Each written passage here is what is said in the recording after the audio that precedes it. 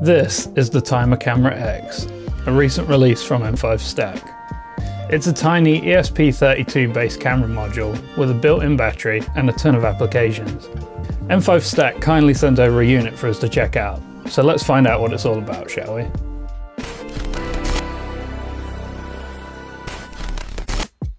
Essentially, the Timer Camera X is a mini camera module attached to an ESP32 microcontroller. This means it can be programmed through the Arduino IDE and made to do all manner of things, including AI image recognition if you're a real clever clogs.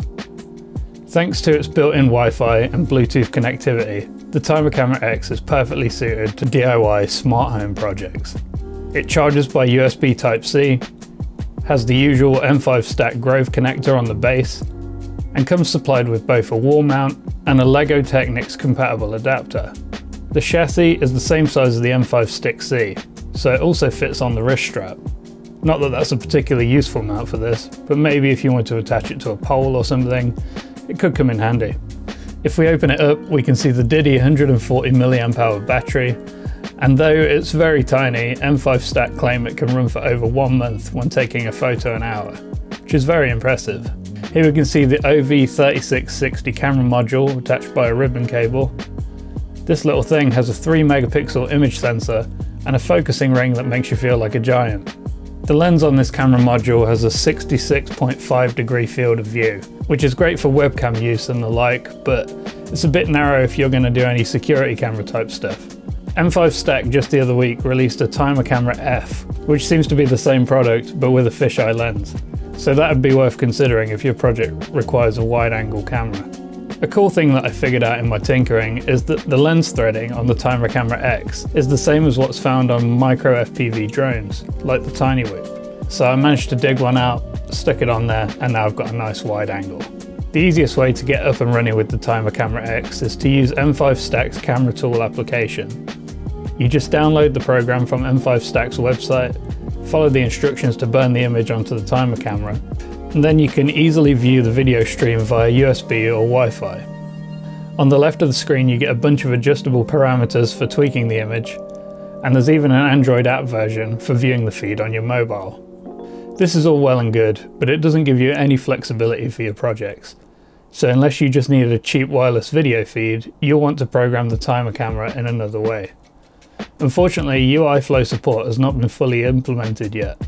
You can send the images from the timer camera to an M5stack core display using UI flow, but currently you can't really program the device itself, although it sounds like they're working on adding support. So at the moment, it seems like the best option for most people will be using the Arduino IDE. It's fairly easy to set up and get running, but as it stands, M5stack's documentation is pretty sparse. This is the main thing I'd like to see improved. I can tell there's a world of possibilities with the Timer Camera X, but it's really hard to know where to start, and there's not a lot of examples to follow.